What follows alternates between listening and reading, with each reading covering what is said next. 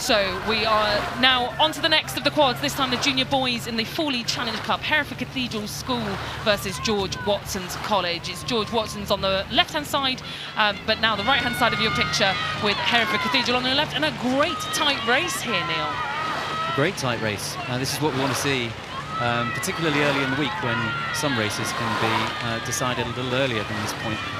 So great to see both crews look quite relaxed, composed within themselves, and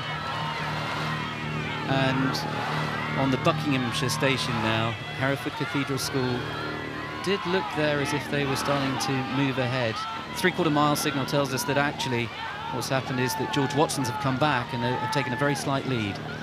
Yeah, I think this is going to be a good tussle the whole way. If they're at this point in the race and still this close, it's anyone's game. There's Hereford Cathedral School on the right-hand side of your picture, just on the borders of Wales, sort of West Midlands way, and on the left-hand side of your picture there, George Watson's. They actually rode on the canal up in Edinburgh. It's a really tiny canal where you can barely get a quad down it, so extremely great to see them here at Henley contesting in these big boats. Absolutely, they've done very well to do that. It's a lovely story actually about the Hereford Cathedral School crew. The two-man, William Morgan Jones, actually his great-granddad rode for Hereford Cathedral School. He's incredibly proud therefore to be representing the school here today. First time since 2006 that they've been in the regatta. And again, this is bow ball to bow ball as we approach the foot of the enclosures. Shaping up to be a really close race as we come towards the finish. Yeah, this is great to see both of these crews in this Fawley Challenge Cup, neither of which we usually see sort of contesting in the boys quadruple sculls event. George Watson's only qualified an 8 into the PE for the first time just a few years ago. They're now back here in the Fawley. Great to see them back qualifying a different boat, but really, really close. We're looking at the backs there of George Watson's now. I think that they've just taken the rate up ever so slightly as they feel that it's within their fingertips here, Neil. Yes, they're at 36 now. In fact, I think they've made a move. Meanwhile, Hereford Cathedral School, 35. So they're really both crews now starting to raise their rates as they come towards the final sprint for the line. And in that shot where we had both crews, you can see that it's still incredibly tight between the two crews.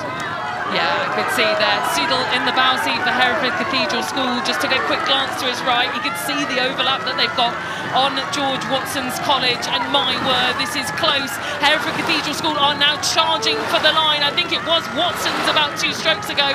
But here come Hereford Cathedral School. What an acceleration of speed. Watson's now trying to push back. Who's got it left in the tank here?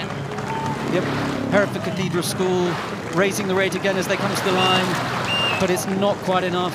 I think we'll have to leave it to the judges, but it looked to me as though George Watson's College got that by a few feet. Yeah, we'll wait for the verdict on that one, but a real humdinger down the course, what we love to see here on the Wednesday, just the first day of racing here at Henley Regatta, and that is the quality that we have to look forward to.